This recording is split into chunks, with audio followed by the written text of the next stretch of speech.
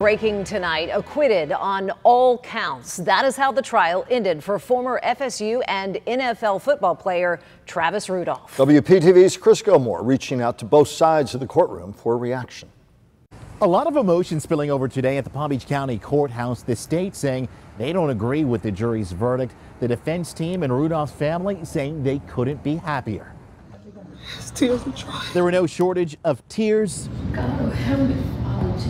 prayers, and hugs today in the Palm Beach County Courthouse. Your life is in 12 jurors' hands. That's a scary feeling. So definitely was nervous, and we definitely pray a lot. We have unwavering faith. So Travis Rudolph cleared on the first-degree murder and 3 first-degree attempted murder charges against him. The case stems back to a deadly shooting in April 2021 after an argument with Rudolph's alleged girlfriend.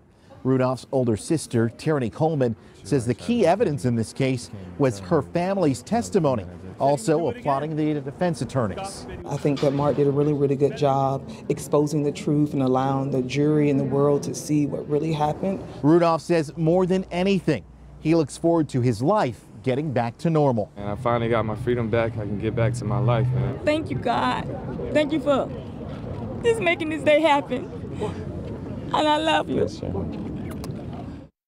We wanted to reach out to both sides and heard back from the state attorney's office, their spokesperson, saying this, and I quote, "Although we may disagree with the jury's verdict, it's their job to determine from the facts whether a defendant is guilty or not guilty.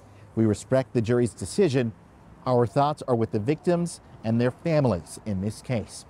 Reporting from the Palm Beach County Courthouse, Chris Gilmore, WPTV News Channel 5.